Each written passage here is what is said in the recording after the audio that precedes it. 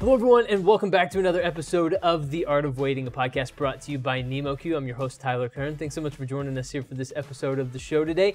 On this episode, we want to talk about data and analytics. Obviously, data is a massive topic across a lot of industries right now, and we're here to talk to Michael Berg, CEO at NEMO-Q, about data that is provided from NEMO-Q's virtual queuing technology. So, Michael, start us off today. First of all, just tell us a little bit more about what kind of data is available to customers who utilize your technology.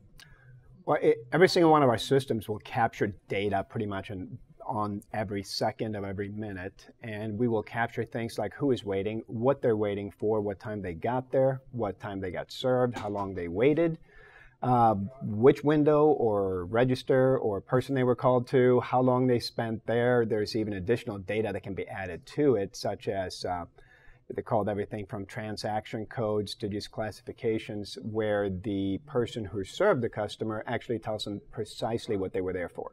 Wow. That would allow somebody to look back and maybe pick 1 out of 50 different transactions and see exactly what the average wait time is, what the average serving time is.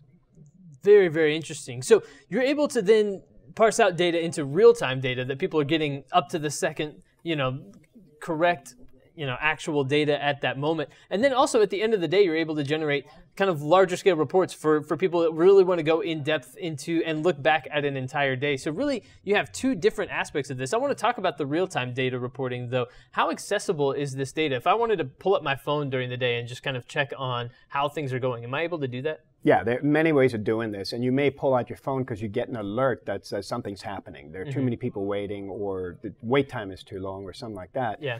You can pull up your phone. You can look at a map of your locations. You can point at the location you want, and you can drill down and see how many people are waiting, what they're waiting for. You can go in and see who is currently serving what customer, but more importantly, you may want to know how many windows are open, how many cashiers are open, or how many people are logged in at the time, because if it's supposed to be 12 and you're down to 3, that could be a problem. And then you can actually do something about it. Yeah, no, that's a great point. Getting to see that and then know, okay, hey, there's an issue here. And I'm curious also, one of the things that people like to do these days with data is make it easy to look at, easy to understand, attractive, that sort of thing. Are there options to customize the data in terms of dashboards and things like that? Absolutely, though we do have 150 canned reports that you can look at after the fact. You can set up just about any dashboard you want. We also have APIs where you can create your own dashboard. You can export any data, import any data, and thereby create the view that you want.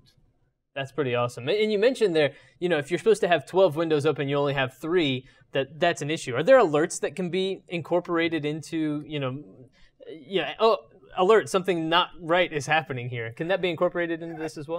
Absolutely. You can have an email go out or an SMS go out that tells somebody that something's happening.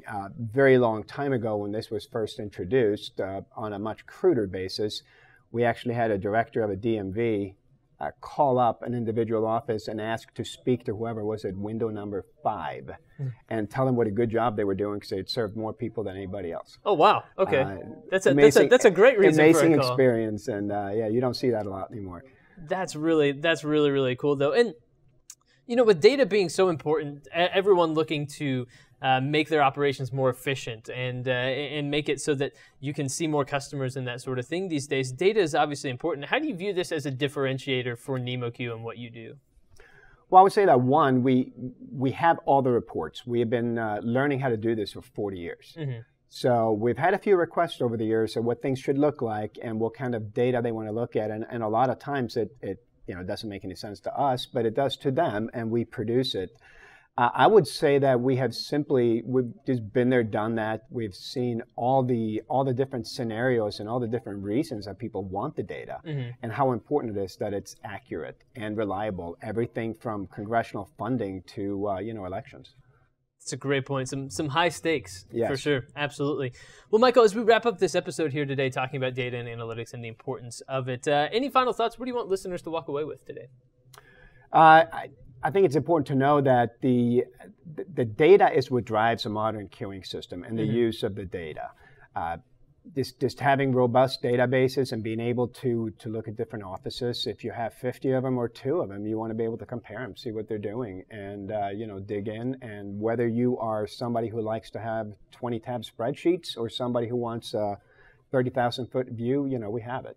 That's a great point. And data also just does such a good job providing that transparency and visibility on what's going on in the queuing system at any point. So it makes a lot of sense. It's excellent stuff.